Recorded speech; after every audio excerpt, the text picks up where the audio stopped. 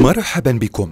تناولوا السمسم ولكن لا ترتكبوا نفس الخطأ الذي يرتكبه ملايين الناس عند تناوله. ولكن قبل أن نبدأ نريد أن نجمع 100 صلاة على النبي محمد صلى الله عليه وسلم، ودعمنا بإعجاب لهذا الفيديو. وإذا كنت قد تناولت السمسم من قبل اضغط لايك لنعرف عدد الأشخاص المهتمين بهذه النوعية من الفيديوهات.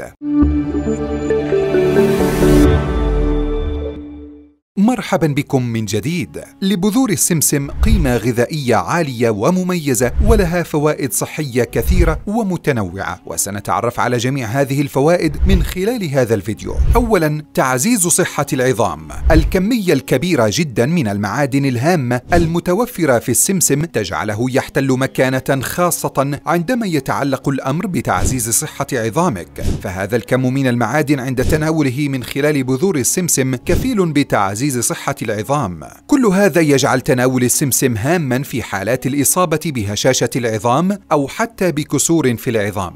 ثانيا، زيادة القدرة الصحية للرجال ومنع حصول العقم. إحدى فوائد السمسم الهامة أنه يساعد عند إضافته على هيئة بذور إلى نظام الرجل الغذائي على تحسين القدرة الصحية والجسدية لديه وتعزيزها. وكما أثبتت الدراسات أن حوالي 70% من الأشخاص الذين يداومون على تناول السمسم قد ساعدهم في علاج مشكلة العقم والعديد من المشاكل الصحية. ثالثا، السيطرة على السكري. يحتوي السمسم على مركبات هامة مثل المغنيسيوم ترتبط عادة بالتقليل من فرص الإصابة بالسكري والتقليل من حدة أعراض المرض لدى المصابين والسيطرة على المرض لديهم. رابعا، من فوائد السمسم التي لا يجب التغاضي عنها هو مساعدة بذور السمسم عند تناولها بانتظام على تعزيز صحة القلب وجهاز الدوران، خاصة مع غنى هذه البذور بالمغنيسيوم الهام لخفض ضغط الدم. كما أن محتوى بذور السمسم من الألياف